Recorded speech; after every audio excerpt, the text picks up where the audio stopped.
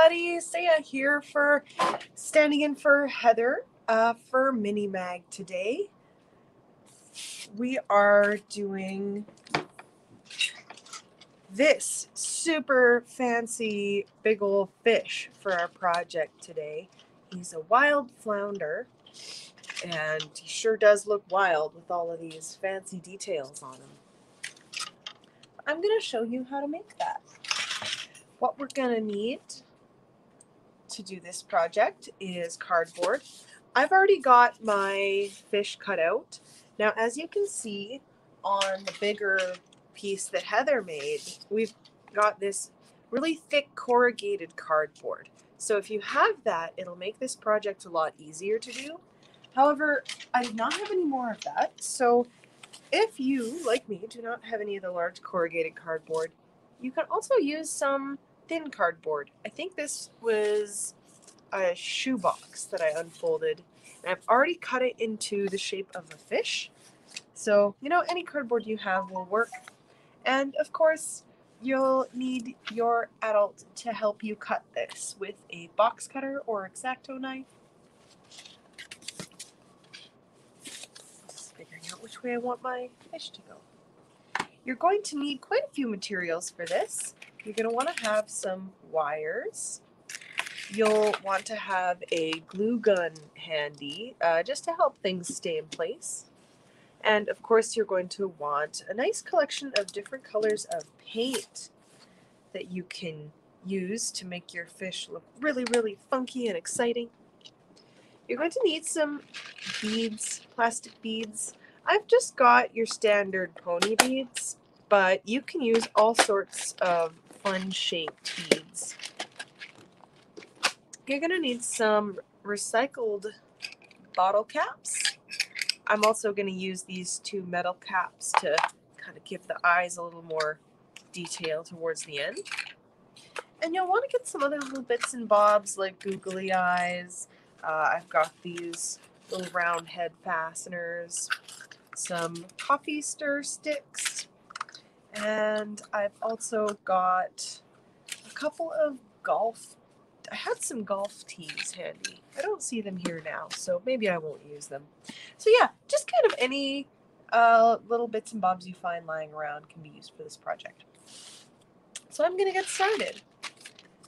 I'm going to take, and we need a Sharpie. I'm going to start with my Sharpie, and what I'm going to use that for is to mark out the lines that are going to divide my different colors of paint. So I'm going to do one big line on the tail. And now I'm not using the teeny point of my Sharpie. I'm kind of using this broad side of it where the marker is thicker, because I want to get really, really, really nice, big, pronounced lines on this project. Also, if you have any questions, feel free to leave a comment in the chat section and I will do my best to answer it. So I'm going to make another line over here.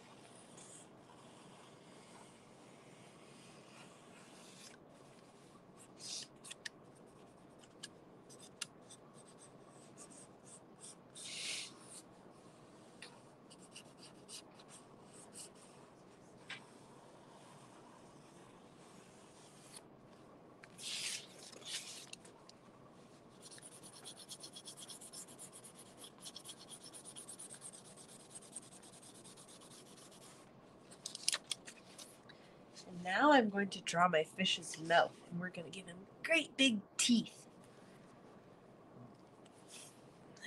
And the teeth are actually going to take up most of the fish.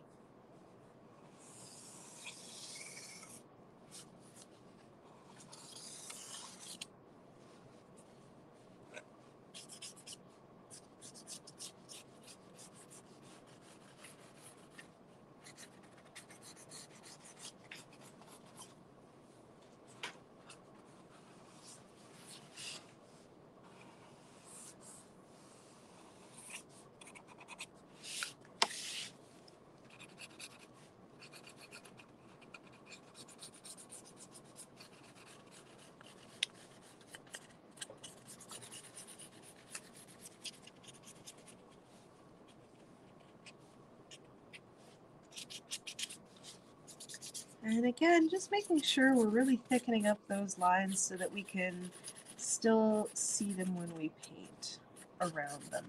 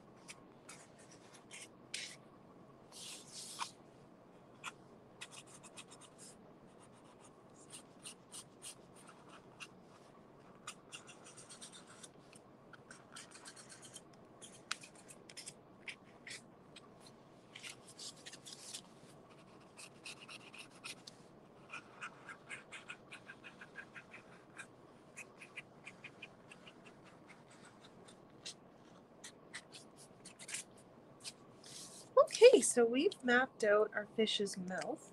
Now we're going to get to paint him. So I'm going to mix a little bit of my white paint with my blue paint so I can get a nice light blue color. And that's the color that I want to paint this back end of my fish.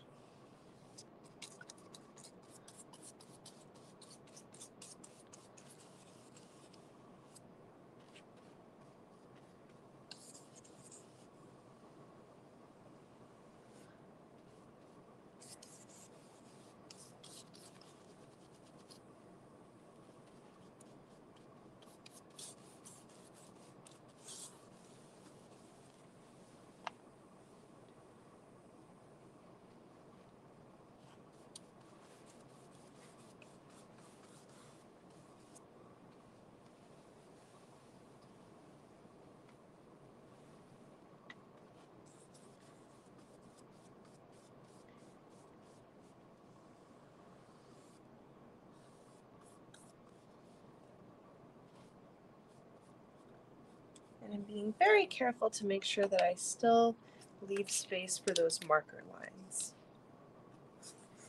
And if you need to thicken them up a little bit on the opposite side of the paint, you can also do that.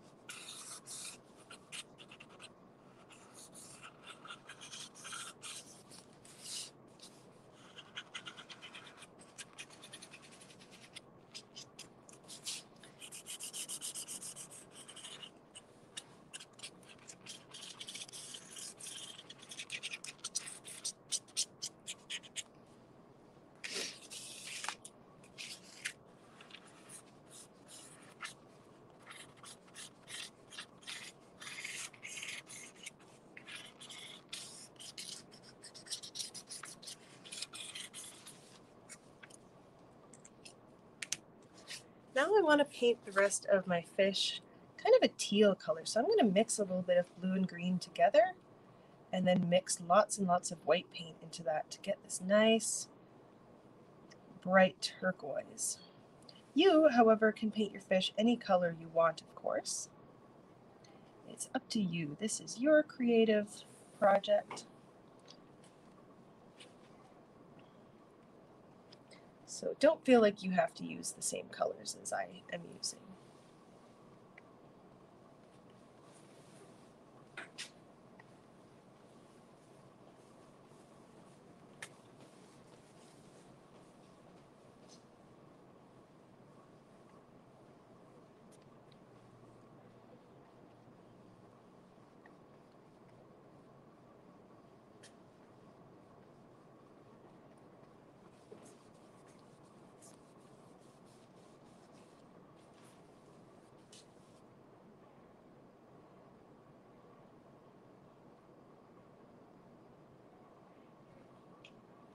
You want to be very careful when you go around your marker lines. So you may want a little bit of help from an adult when you're going and painting close to the marker lines, just so you can make a clean line.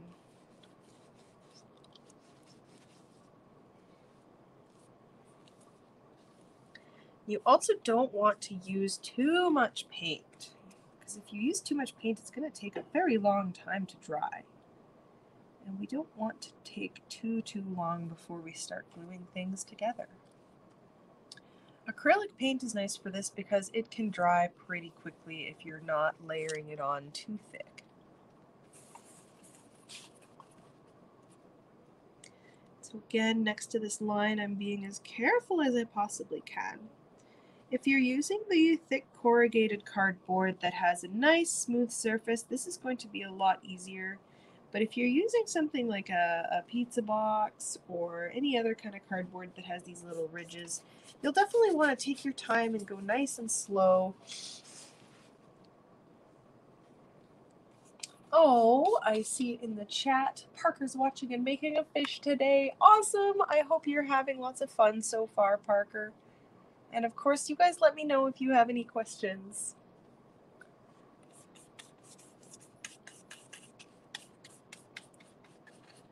It's a little different. I usually do some other programs, so I'm not sure exactly the approach Heather takes with you guys, but I hope I'm doing a good job.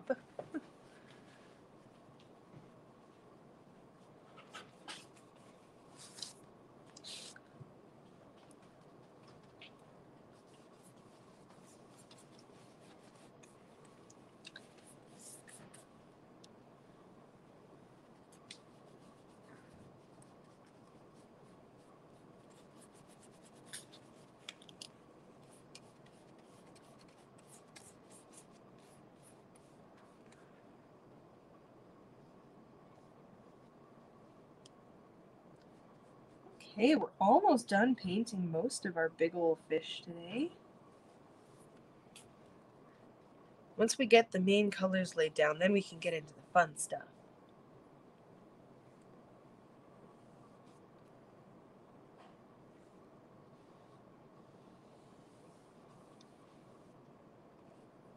Right, and now the last thing we need to do here is we need to draw our teeth. And oh, you know, I forgot that I still also need to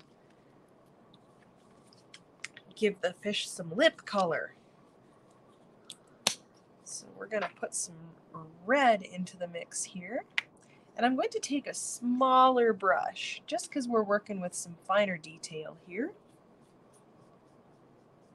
Ooh, maybe that's too small. I feel like that's going to take forever if I use that little guy, so I'm going to go with a slightly bigger brush. There we go. Always a good idea to choose the best tools for the job.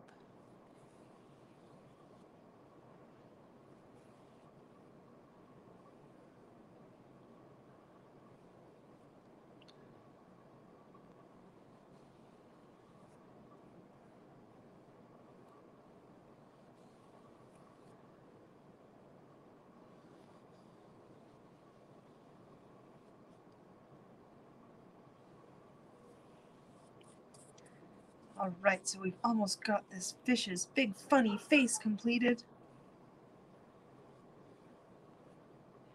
And I'm going to add a little bit of that red to the end of his tail too.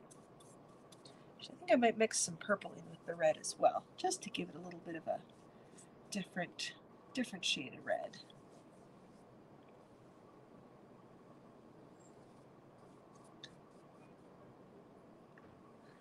I think I'm going to add a little bit to the fish's mouth too, just because this red is a little bit transparent and the purple will make it a little less see-through.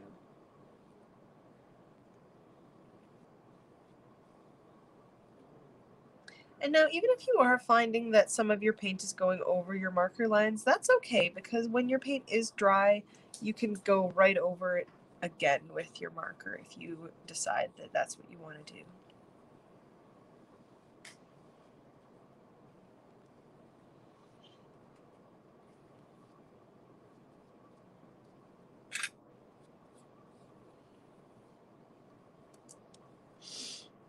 Okay, so we've got our fish's main colors done.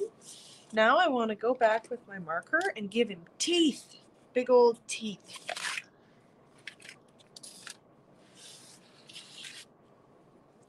So I'm going to make one big line just straight through, just a straight line from one corner of the mouth to the front of your fish. And then you can just make all sorts of lines at different angles, and that'll be your fish's teeth.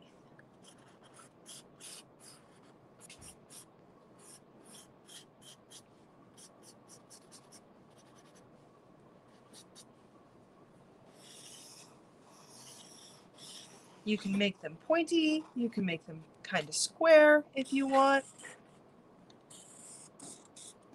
Whatever works for you.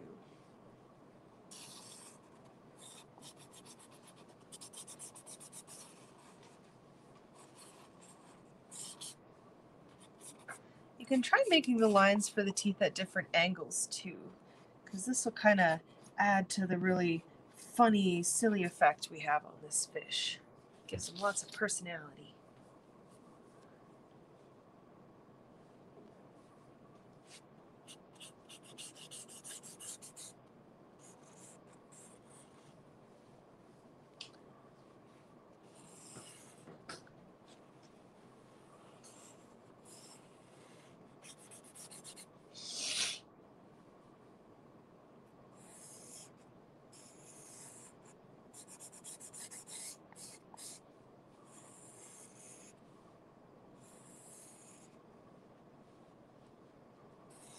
I'm going to add one more tooth,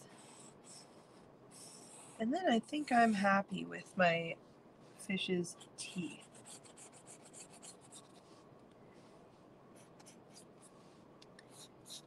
Now on top of that, the paint is starting to dry.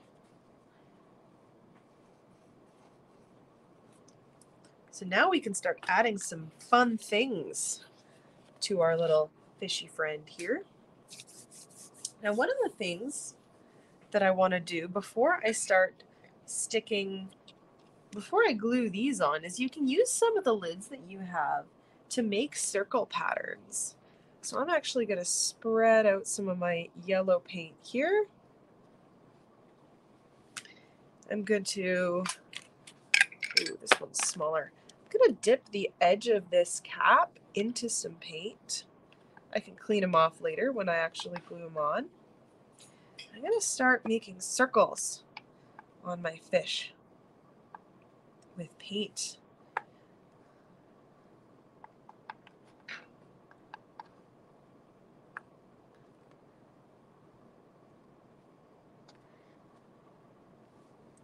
Just like that. Maybe I'll put one on his tail. Oh, oh.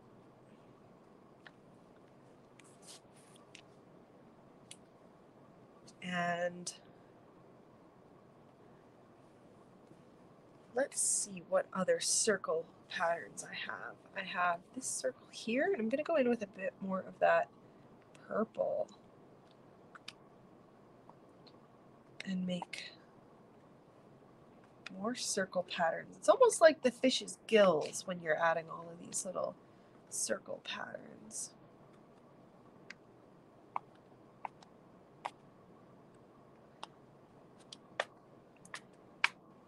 And it's so much faster than trying to paint these circles with a paintbrush, because it's very, very hard to get perfect circles.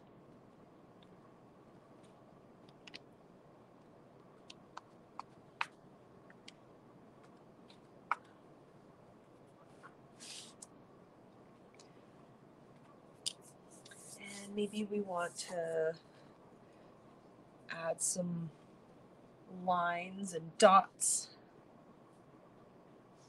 We're really having fun with patterns on this fish.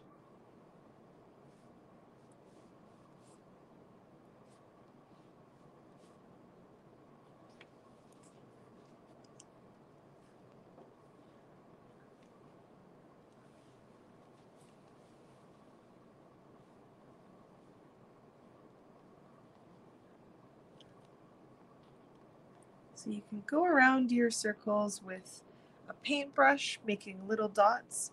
Another easy way to make nice uniform dots is to take the end of a pencil that has an eraser on it, and you can just dip the eraser into paint, and that'll give you these perfect little circles.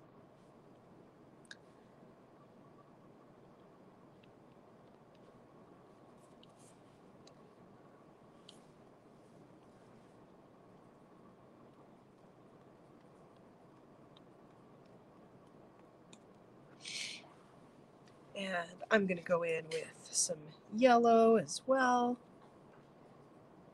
And instead of dots, I'm going to make some little lines going into my purple circles, just to kind of switch up the texture that we've got here.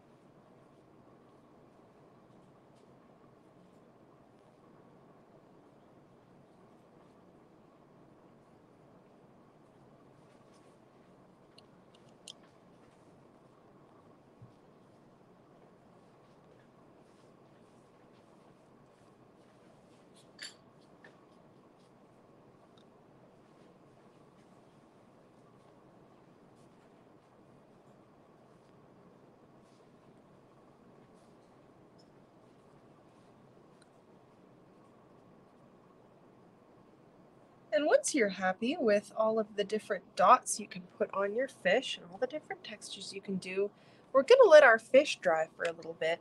But now is the fun part where we get to start adding and poking lots of things into the fish to give him fins.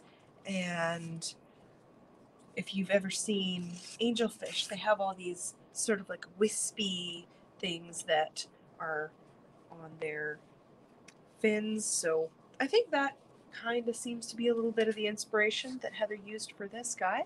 So we're going to bust out our trusty glue gun, going right here. And now we're using the supplies like our coffee sticks and wire. So if you have corrugated cardboard, it's going to be easier to just stick these in. But if you don't, a little bit of hot glue will be really helpful right about now. You don't need a whole lot. You can just put a little bit and then just stick your coffee sticks in like that. And so I'll just show you what I did with my fish. If you didn't do this, this is okay. I used 2 layers of thin cardboard and glued them together before cutting.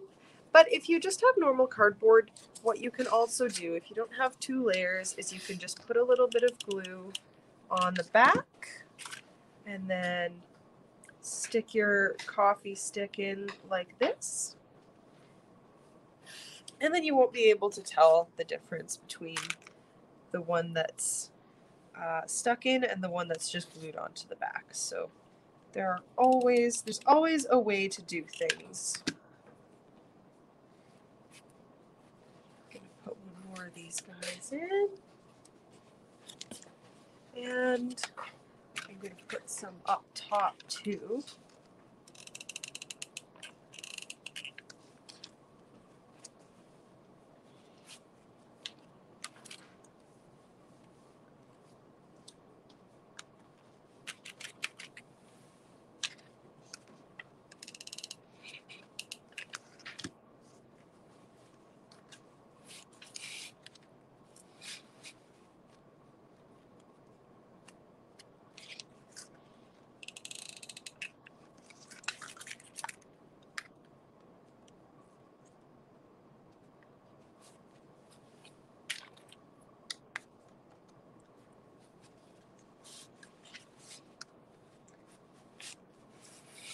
Oh, sorry, I had the fish out of the screen a little bit there. I didn't realize.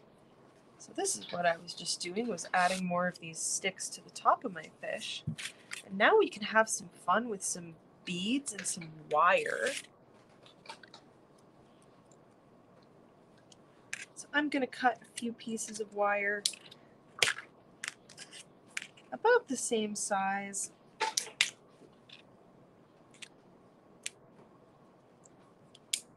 And then what I can do with those is put some, I'm going to glue them into the tail of my fish.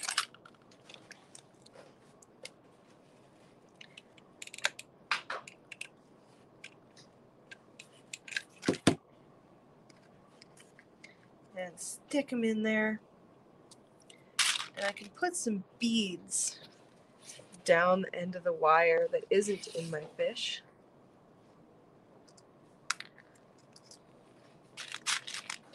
Get some fun colors going there. Oh, we've got some gold beads. Neat.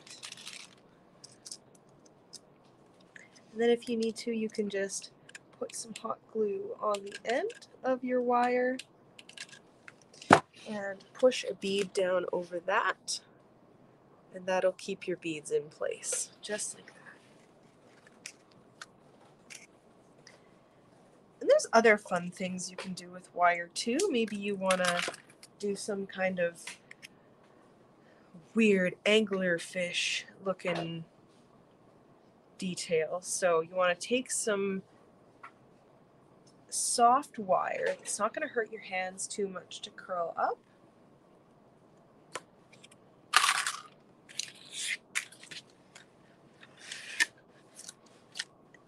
And again, we're just going to put some hot glue on the end of that and stick it towards the front of your fish.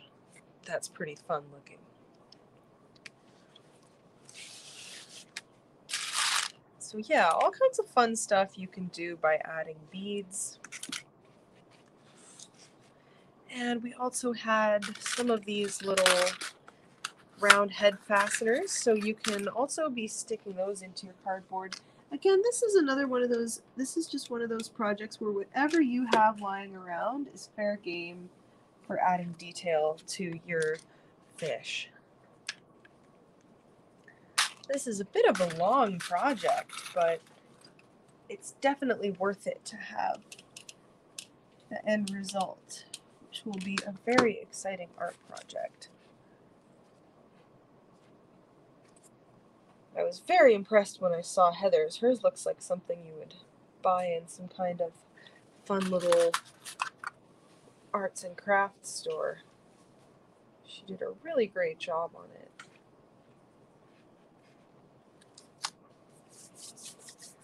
All right, I think it's a good time for us to start wrapping this up. And our paint is dry. So the last thing that you need to do is glue down the eyes on your fish. And so I have these little caps or jar lids, sorry, not caps. The caps are the ones that we're going to glue on it. So I'm just going around the edge of these with the hot glue and I'm gluing those on.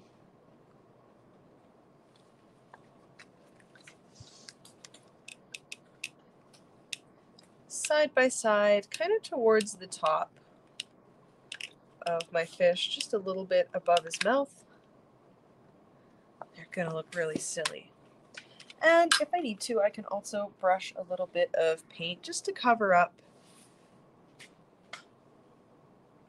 the writing on them. And the red I'm using to paint them is a different red from the lids, so that almost kind of gives us an interesting effect. It kind of adds a little more detail, a little more depth to the color.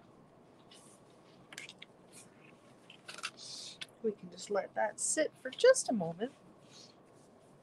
Oh, something else you can do, I'll show you, is you can also paint onto your coffee sticks. So you can make little stripes, or you can make little circles on them. This is a project you want to spend lots of time having fun with, and you can leave it and come back to it if you decide you want to. But it's all about adding lots and lots of detail wherever you can possibly fit it. And that's what's going to be the most fun and give you the most satisfying results, is if you take time to add lots of details.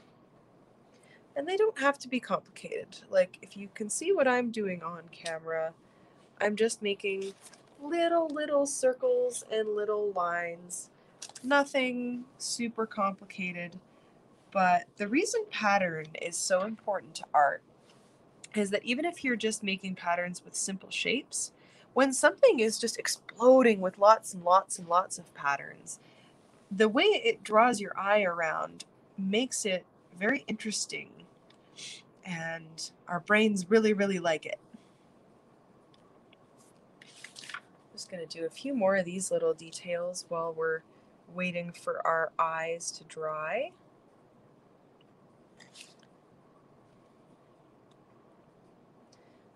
Going to change it up and start adding some purple to our little fin guys.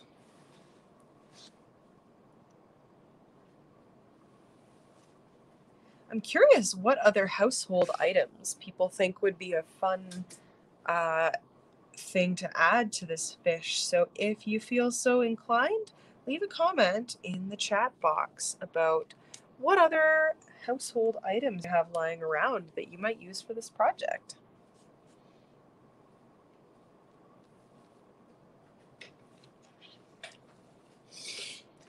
Okay, so our paint is dry now, so I'm going to add the finishing touch on our fish by gluing down our plastic bottle cap lids. I'm going to put one here, and I'm going to add one on the other eye.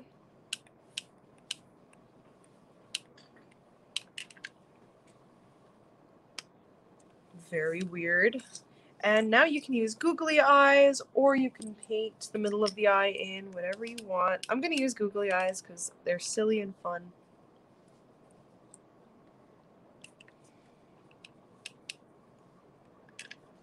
Just a tiny little dab of glue there.